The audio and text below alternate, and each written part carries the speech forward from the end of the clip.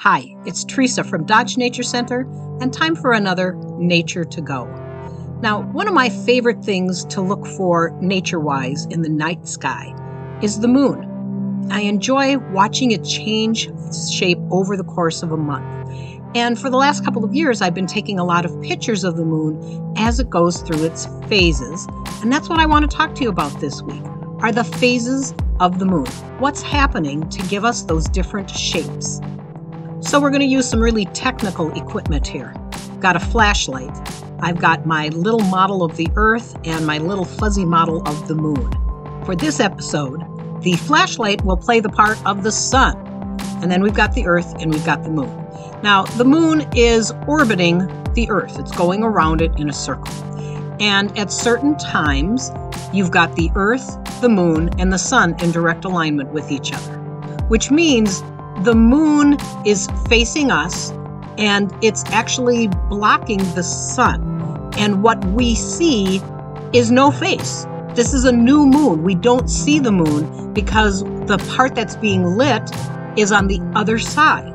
We can't see it. The moon starts on its journey around the Earth. And after about 7 days, it's gone about 1/4 of the way around the circle. And this is where it can start to get a little confusing because this particular phase of the moon we call first quarter. But when you're looking at it, you realize, well, no, half of it is lit and half of it is dark. But the name doesn't reflect what shape it is. The name comes from where it is in its journey. Continuing around the circle in about 7 more days, the moon is now directly on the opposite side of the Earth, and it's receiving the full glare of sunlight, and this is when we talk about a full moon. Now, you might be going, okay, why isn't the Earth blocking the moon? So why aren't we getting one of those eclipses? Well, that's because the moon isn't always traveling in a plane exactly where the shadow of the Earth is going to block it out. Sometimes it's a little bit higher, sometimes it's a little bit lower, and so we are able to see the full shine of that full moon. People have used full moons for calendar development for thousands of years, and depending on what's going on in nature around this time of year, the full moons often name what is happening. So it might be maple syruping moon, or it might be worm moon because it's warmed up enough to where worms are visible, or it's bone-breaking moon because it's so cold out. So the full moon.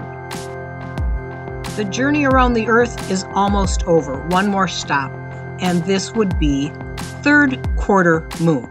Again, it's not about the shape of the moon that you're seeing, but it's about where it is in its trip around the Earth.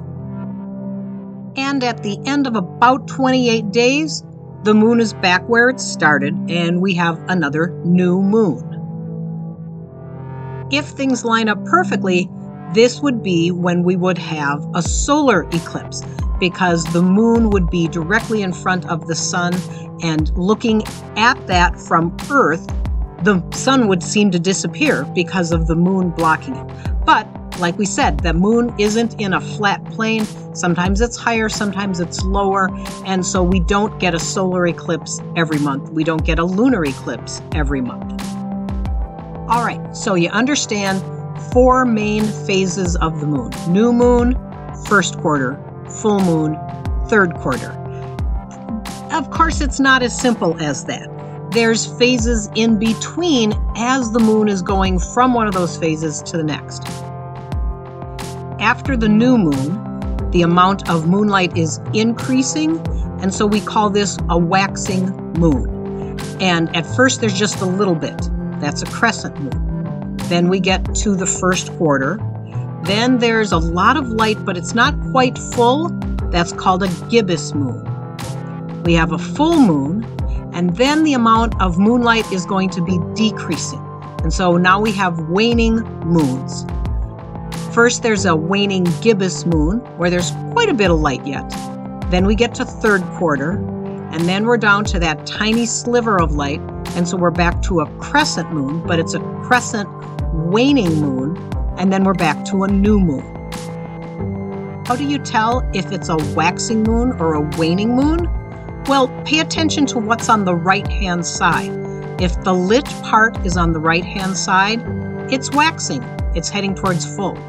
If the dark part is on the right-hand side, that's a waning moon, and it's going towards a new moon. The moon, our nearest neighbor in space, changing, but still the same. It's amazing and inspiring, and something for you to search for the next time you're out in nature. Thanks for joining me for this episode of Nature to Go, and we'll talk to you again next time.